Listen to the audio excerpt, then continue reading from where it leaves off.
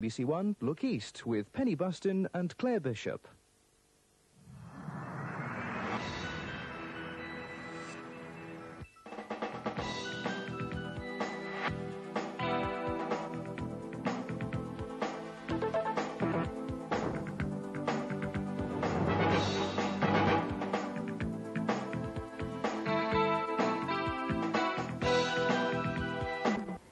RAF Watton in Norfolk finally ceased operations today. Established on the eve of the Second World War as a base for fighter squadrons, in the 60s it became a radar unit.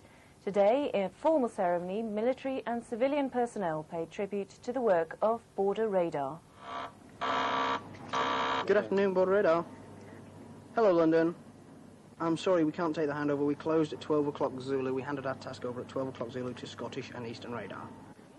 A few stray phone calls was all that was left this afternoon of what was once a busy control room.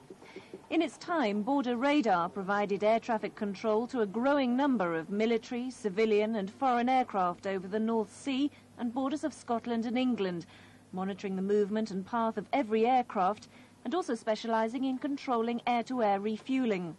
But in recent years, the number of aircraft controlled has dropped, and with the withdrawal of the US Air Force, 3/4 of the work has gone. What remains will now go via bases in London and Prestwick. Although Watton has only been home to border radar for 3 years, it was still a sad day. For the first time in over half a century, there'll no longer be any Air Force unit operating at the base. I think probably the saddest thing of all is the fact that the town of Watton is losing its operational station. The support that the town has given the Royal Air Force at Watton here has been terrific over many, many years, and it's very sad that today that town loses its operational station. The official farewell ceremony was timed for sunset. In a speech, Air Commodore Wood paid tribute to the skill and dedication of the unit, and also to the civilian personnel. The engineering team have provided vital backup for the unit, working with machinery that will now mostly be scrapped.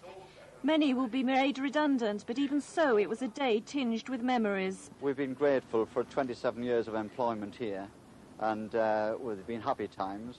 We've got a lot of satisfaction from looking after the equipment. As the AOC said, the equipment is rather old, and it has needed careful nursing, and we've managed to do that successfully. RAF Watton's long and checkered history will no doubt live on, and as dusk fell, full Canberra said a poignant farewell.